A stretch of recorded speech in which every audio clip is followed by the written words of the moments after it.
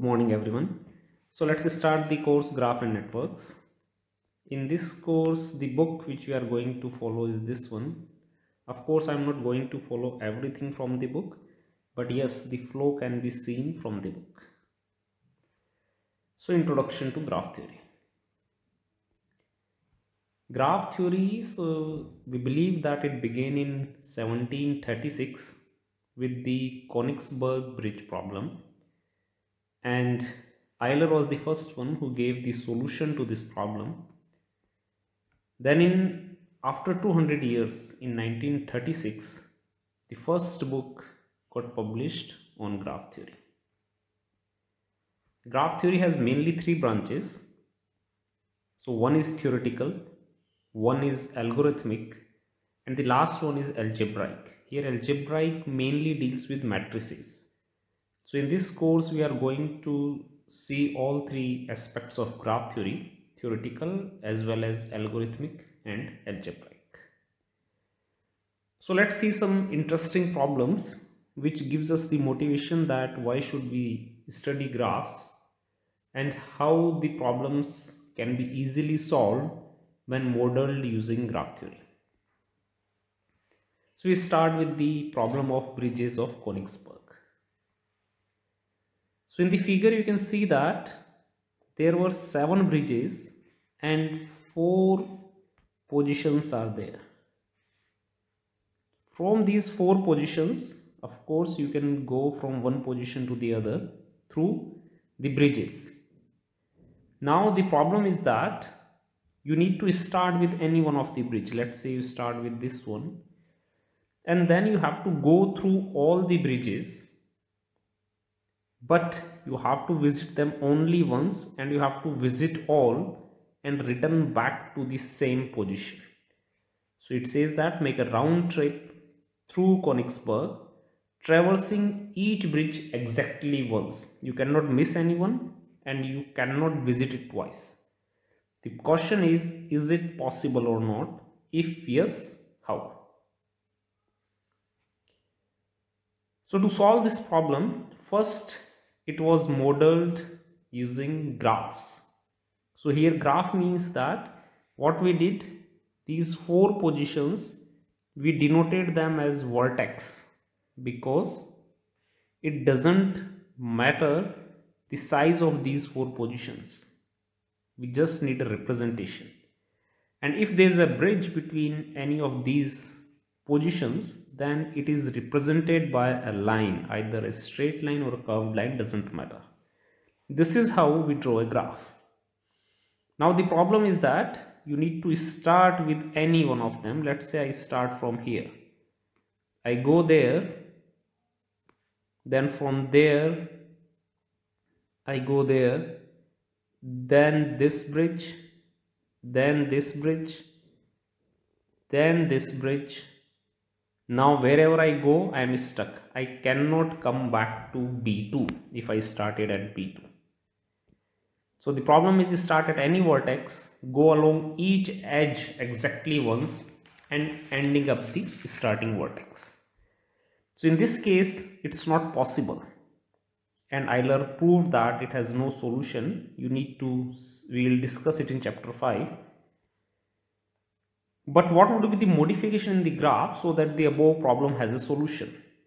Let's say you need to delete the minimum number of the bridges so that the problem has a solution. So try it by yourself. I can give you one example. So if I consider this graph where I deleted 2 edges, then you can see that in this case I can come back to this any position from where I start. Let's say I start from here. So I go there, then I move straight, then I go there, then here, and then reaching back here. Okay, you can try various possibilities, but under what condition it happens in general, that was given by Euler. And it says that if for each vertex there are even number of the edges which are incidenting to it. So in this case you can see this number is 3, 3, 5 and 3. But when I change the graph, then this number is 2, 4, 2 and 2. Even number of the edges are incidenting to each vertex, and in that case it's always possible. The graphs for which it is possible are called Euler graph, which we are going to discuss in the chapter 5. The next problem. So let us consider that we have 5 jobs, 7 qualified applicants. So if there is an edge between an applicant and a job, we say it is qualified. Is the company able to meet its hiring need? Which means that we need an applicant for each job. Is it possible that for all the 5 jobs can we have applicants? So if you try it by yourself, you will find that it's not possible, because for job 1 and 4 there is only one applicant. So if A2 goes to J1, then for J4 there is no applicant. This problem is known as the matching problem, which we are going to discuss in chapter 10. One more problem, it says that let C1, C2, Cn are different kinds of the chemicals where an edge denotes that there is a grave danger if we put them together. So the problem is, what is the minimum number of the warehouses the factory needs in order to store its chemical products safely?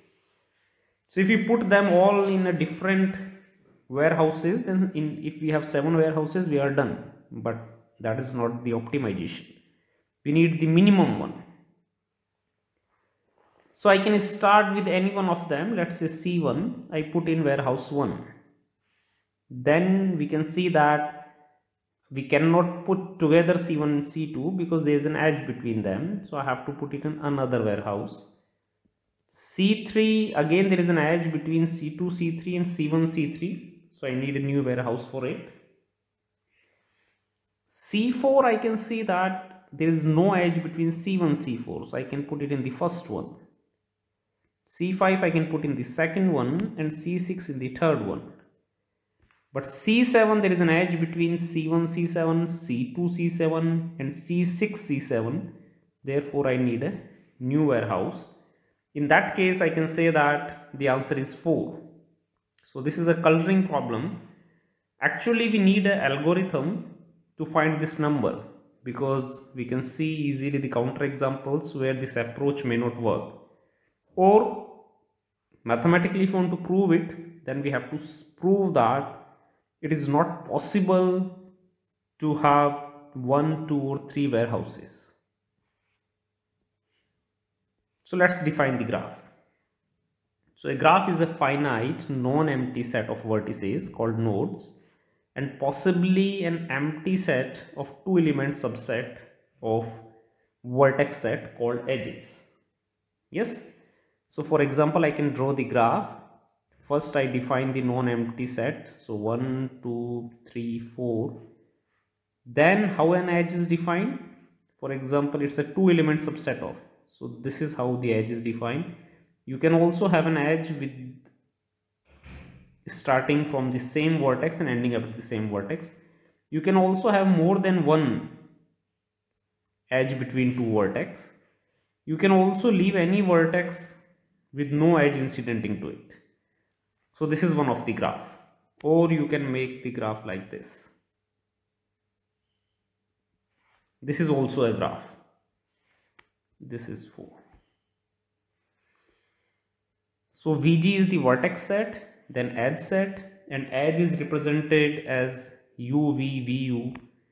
Also remember that when I am writing UV, it is same as VU because it has no direction. If there is an edge between 3 to 4, we can also say that there is an edge between 4 to 3. Now few important terminologies. So elements of the vertex set are called vertices. Elements of edge set are called edges. If an edge is denoted as UV, it means U and V are called end vertices of edge E. If both Vertex set and edge set are finite, we call it a finite graph, otherwise infinite graph. Usually throughout the course when we are talking of a graph, it means we are talking of a finite graph. So this is an example of a graph where the vertex set is u1, u2, u3, u4, u5 and edge set has 6 edges.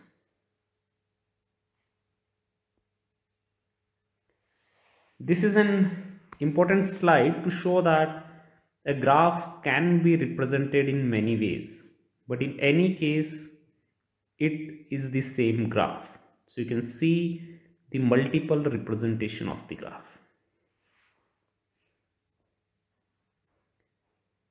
Now let's talk few more terminologies. The number of vertices in a graph is called its order and the number of edges is called its size. This is very important. Two vertices are adjacent if there is an edge between them. So if there is an edge between u, v, I say that u and v are adjacent.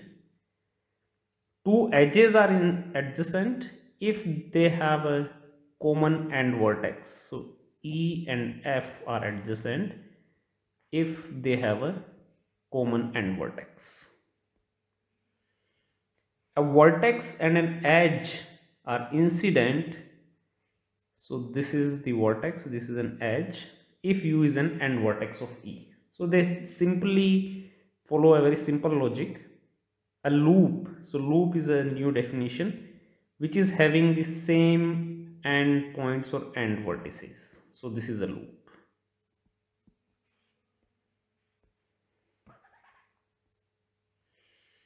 Then multiple edges we have already discussed. So between two vertices, if there is more than one edge, we call them the multiple edges.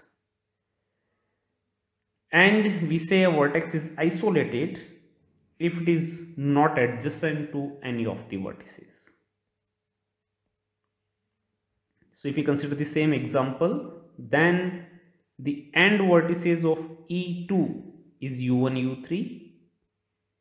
We can see that u1, u2 are adjacent while u1 and u5 or u4 are not adjacent. E1, E2 are adjacent because they have the common endpoint, but E1 and E5 are not adjacent. E2, E3 are multiple edges, or we can call them the parallel edges. U4 is adjacent to itself. Of course, U4 is also adjacent to U3, but it is also adjacent to itself because there is a loop. And similarly, E6 is adjacent to E5, but it is also adjacent to itself because of the loop. U5 is an isolated vertex. Let's consider some interesting questions now. So the first question says that draw all distinct unlabeled graphs of order 4 having no loops and multiple edges. First thing is that we have talked of unlabeled, because let's consider this graph. If I label them 1, 2, 3 and if I label them as 1, 2, 3, these two graphs are distinct because here 2 is adjacent to 1 and 3, but in this case 1 is adjacent to 2 and 3. So I labeled them, I gave them the name, and that's why they are called labeled graph. Generally, if it is not mentioned, we are talking of the unlabeled graph only. So now you need to draw all distinct unlabeled graphs of order 4. So please do try it by yourself. So I can start with the first one when I do not introduce an edge. Now if I introduce an edge, then there is only one choice, so the graph is unique. Sorry, this should not come. This is the second one. Only one edge would come. Then the third one, there are two ways of adding an edge. So either I can add an edge between two isolated vertex, or I can keep one isolated vertex. So this gives me the fourth one. Now for the fifth one, I add one more edge. So if I add an edge to the third one, then it looks like this one. Now for the fourth one, there are two ways of adding the edge. One is I can keep one isolated vertex. So this is the sixth one, and the other one is I do not have an isolated vertex. So this is the seventh one. Now I add one more edge. So if I add an edge to the fifth one, then I get this possibility. Or there is one more possibility that instead of these two vertex, I can add somewhere in the middle. Something like this. Now to the sixth one also, if I add an edge between an isolated vertex and any other vertex, I always get the graph which I got in ninth. So therefore there is no case which is left behind. Same is the case for the seventh one. So I move further, and to the eighth one I add an edge. That gives me the 10th one, and the last one is this one. Yes. So please do observe that we are computing all distinct one. For example, to the sixth one, if you add an edge, this is one possibility. You can also add an edge like this. Now these two graphs are same. They look different, but actually they are same, because this triangle, in this triangle all three vertices are same.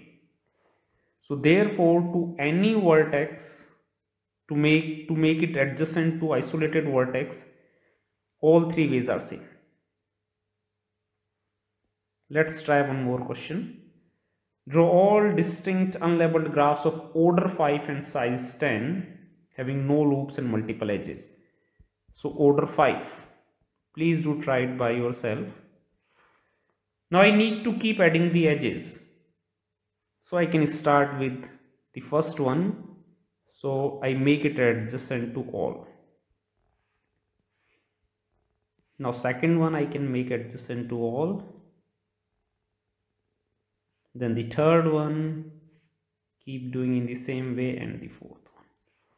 So actually we'll get a unique graph, and this graph is, we will discuss it later, but it is a complete graph where each vertex is adjacent to all other vertices and there are no loops and multiple edges. Draw all distinct graphs of order 4 with each vertex adjacent to exactly two vertices and having no loops and multiple edges. Again, there is only one such graph, which is this one, which is a cycle graph of length 4. Okay, so that's all from today's class. Please keep attending the lectures. Thank you very much.